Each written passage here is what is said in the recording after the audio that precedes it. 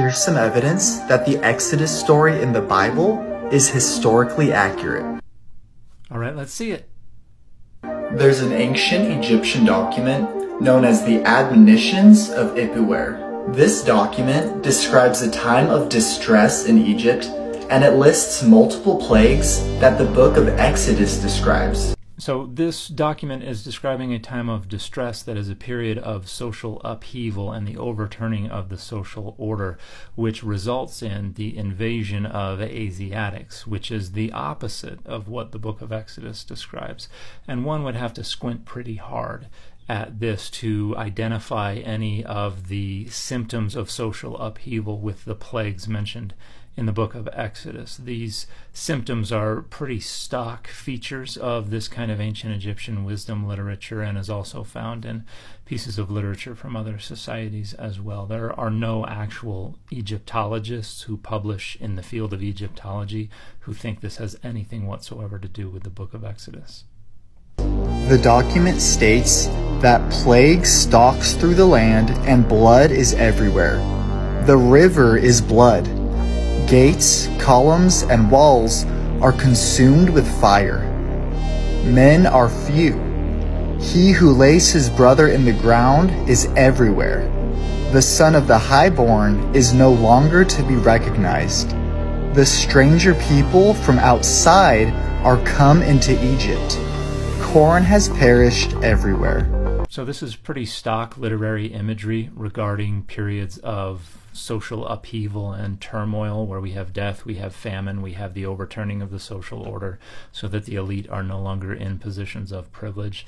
The only thing that has anything approximating a plausible case for some kind of connection with the book of Exodus would be the river turning to blood. But this is imagery that we also find in other texts. It can refer to inundations, the flooding of the Nile, where red-colored silt is washed downstream and turns the water red.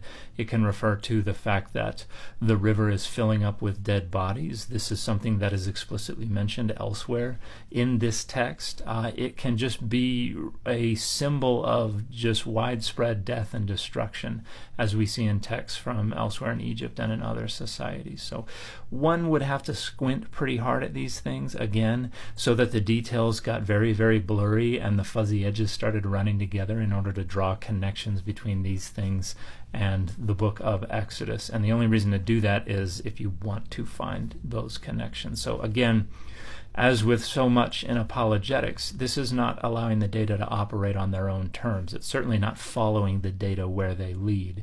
It is treating the data as an obstacle that must be navigated and sidestepped and overcome in order to arrive at the desired conclusion, and that is fallacious and problematic. The description of the river turning into blood, fire consuming the city, and the mass casualties of men and the son of the highborn are strikingly similar to the plagues in Exodus. So this is a pretty good example of how much you have to squint at these details to distort them. The fact that there is fire in the city is not an indication that fire has fallen from heaven. Fires happened anciently for lots of different reasons. Additionally, there's nothing about the son of the highborn dying. It states that the son of the highborn is no longer recognized. In other words, their elite status doesn't mean anything anymore. These details are being totally distorted. The only surviving copy of this letter has been dated to the latter half of the 2nd millennia BC, which is around the time that the Exodus occurred.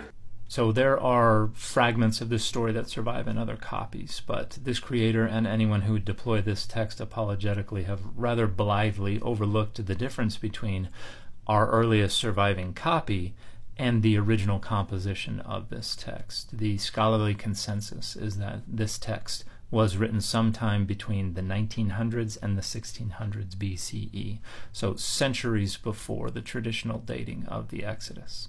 If you want to learn more evidence for the Exodus, I'd highly recommend watching the documentary Patterns of Evidence, Exodus on Amazon. Or if you didn't want to be misled, you could just go listen to actual experts.